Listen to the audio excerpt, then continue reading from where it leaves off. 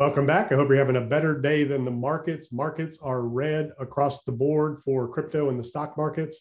So let's take a look at what's going on. And here is Bitcoin with the candy cane pattern. I don't know if you've seen this before, but there's the trend line coming up. And this is the upside down hook or candy cane pattern. This is Bitcoin on the hourly. Let's take a look at the 4 hour. This is our trend line on the 4 hour that we've been watching. And on the daily, the major trend line for Bitcoin, which is now, it closed below the other over the weekend, popped up yesterday, closed above, and now back down.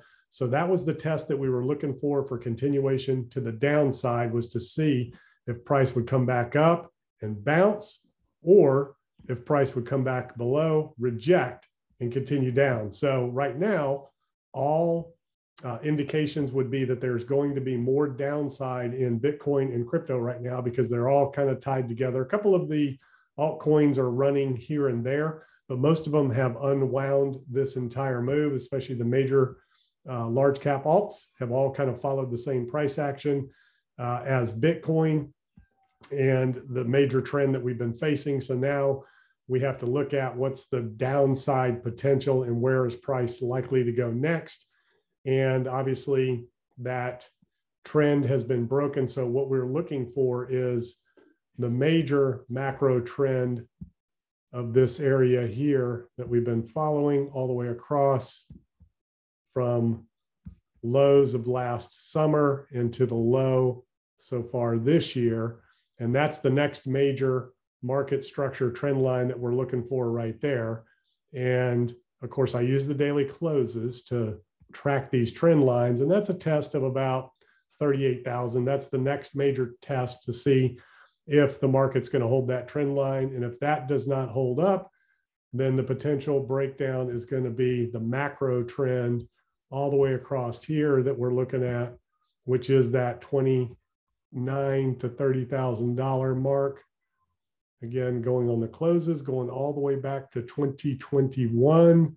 Right in this area here of January 2021, low of $30,000. And then, of course, going back into the summer of last year, June, July of 2021, same thing, that 29,000. So that's kind of what we're looking at right now. If price, and again, I'm no technical analyst, but this is what I look at in terms of trends, because you want to work with the trend. You don't want to fight the trend. You don't want to fight the Fed. You don't want to fight the markets. You don't want to fight the trend. You want to go with it. Right now, the trend is down. So if it breaks this, rejects, then it could work its way back down to this macro trend. And that is going to be the ultimate test of Bitcoin and crypto right there to see if that macro $29,000, $30,000 level is going to hold once price gets there. And this trend line is pretty close. I've got it pretty close there. Bring it up just a hair. So yeah, so that's what I'm looking at right there in terms of the next possible level for Bitcoin, crypto. If you look at the altcoin market, total 3, same kind of thing. You've got these macro lows right here that price is potentially wanting to try and test as it gets down there. That's the altcoin market, not including Ethereum. This is with Ethereum. And it looks a lot like Bitcoin right now. This is all on the daily that we're looking at here. And then, of course, let's take a look at the Dow Jones. Yesterday, we were talking about the last time the Fed actually raised rates and wanted to start reducing the balance sheet. We had a 20% decline in the markets, and not there yet on the Dow Jones. 20% would put it down. I think we talked about it yesterday's video. 20% puts it down at around 29,000, somewhere in that range, 29.5-ish. So still, a little bit of downside to go there. The NASDAQ is a little bit closer from all-time highs, down right now, 21% in bear market territory. So the NASDAQ has pretty much declined about, I think it was maybe it was about 30% last time in 2018. So 13% on the S&P, and that's where the Fed raised rates last time, and the S&P dropped.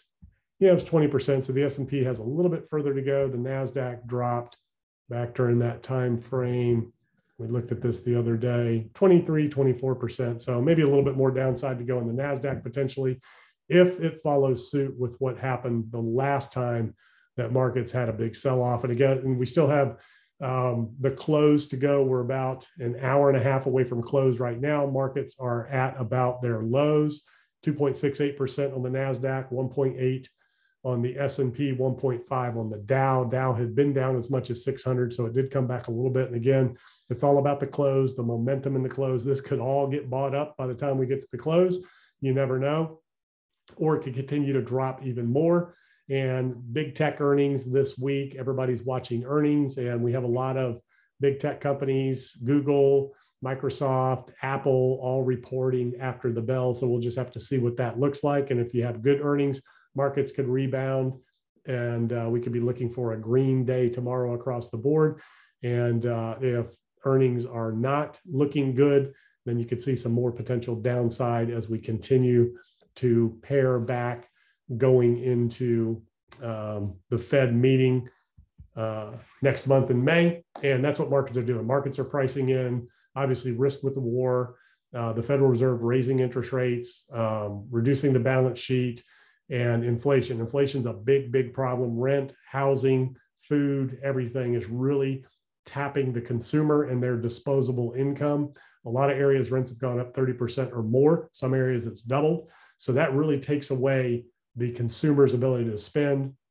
We see credit card balances rising, and a lot of people are re-entering the workforce that had retired or left the workforce just because inflation. It's a real dent in purchasing power of the consumer. And this is a consumer-driven economy, globally connected, and we're facing a lot more inflationary issues because of the China situation, lockdowns there, and the war in Ukraine with energy prices, food shortages, and things like that, due to the farming that in agriculture in Ukraine that is not going to be at full capacity this year. So a lot of things that the market's trying to anticipate, price in. It can't price in everything because all it can do is assume what's coming, but it hasn't priced in the actual effects yet. And that'll be the next leg down once it digests what's going on here. So more downside, and the market's going to test the resolve of the Fed. So that's the other thing that's going on right now. Market is unwinding, deleveraging, repricing, and testing the Fed's resolve. Once we get down below 20% on all of the indices, then that's going to be the real test of the Fed's resolve. And the thing to remember is this is a risk-off environment. It's all about managing risk, hedging the downside, and the inflation is the biggest issue out there that the Fed has to tackle. They cannot back down on inflation. At this point in 2018, when they were raising rates and wanting to reduce the balance sheet, inflation was only 1.8%, the way they measured it. Right now, they're saying inflation's 8% or whatever it is, the way they measure it. We all know that inflation is probably 20% real inflation at the consumer level when you factor everything in that's gone up, all of the costs. Some of that will subside once we get through a lot of these things, but a lot of it is here and is going to be static and is going to stick around. So lots of uncertainty out there. This is the market we're in. Again, you don't want to fight the trend. You don't want to fight the Fed. You want to go with it, work with it, and anticipate what's happening. And right now, this is not a bull market. We're not in the same conditions we were prior to the end of the year. This is a new market, new situation, new conditions that you have to be aware of and be careful with. And that's not to say there won't be opportunities when the markets bounce and things like that.